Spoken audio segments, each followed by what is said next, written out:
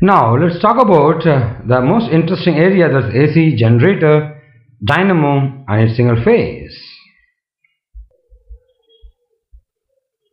So what is AC generator?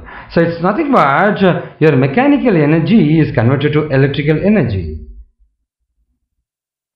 The generator was originally designed by the great scientist Yugoslav and Nikola Tesla.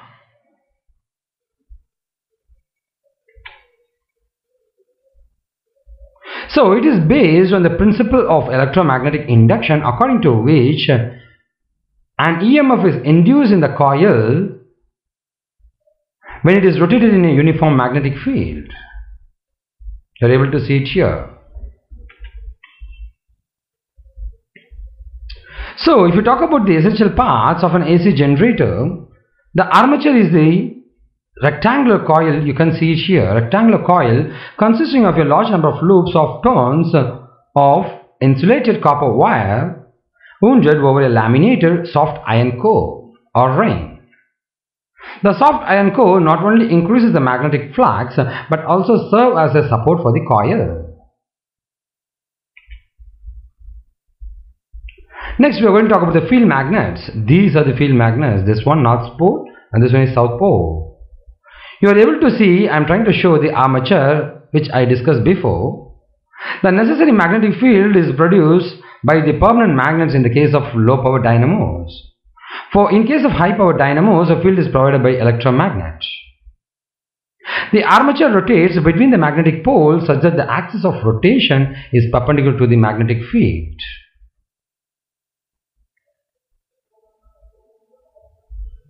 The next one we are talking about the slip rings. You are able to see this. This is our slip rings. The ends of the armature coil is connected to two hollow metallic rings, that's R1 and R2, that's referred to as slip rings. These rings are fixed to a shaft to which the armature is fixed.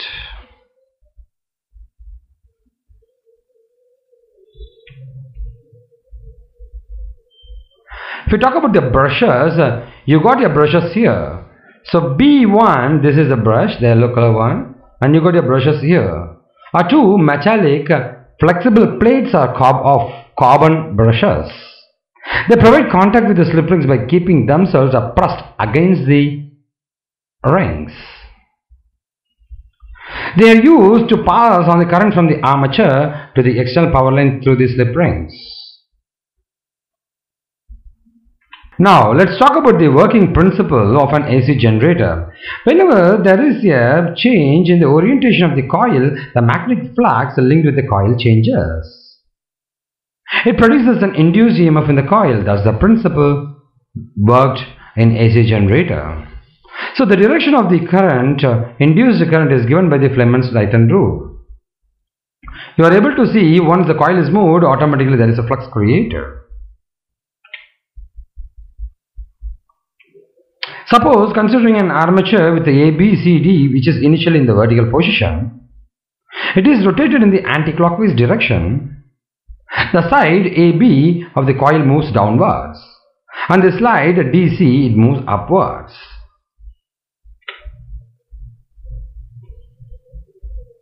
Then according to the Fleming's-Leighton rule, the current induced in the arm AB flows from B to A. Over here from CD it flows from D to C.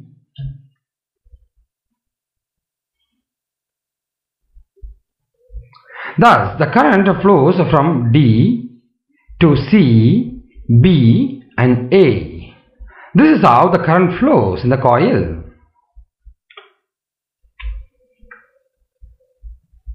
So in the external circuit, the current flows from B1 to B2.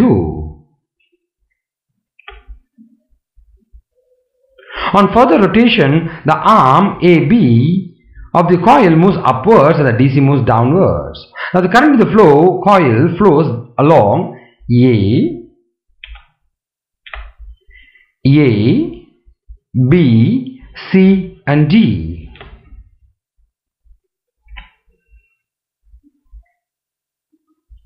In the external circuit, the current flows from B2 to B1. As the rotation of the coil continues, the induced current in the external circuit keeps changing its direction for every half of a rotation of the coil.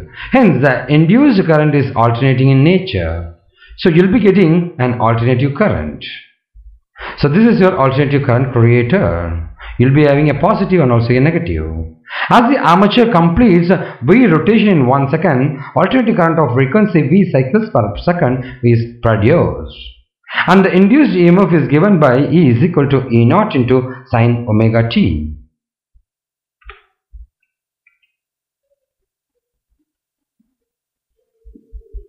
So, this is a peak value of EMF, E naught equal to NBA omega. So, where N is the number of turns, and A is the area enclosed, and B is the magnetic field, and omega is the angular velocity of the coil.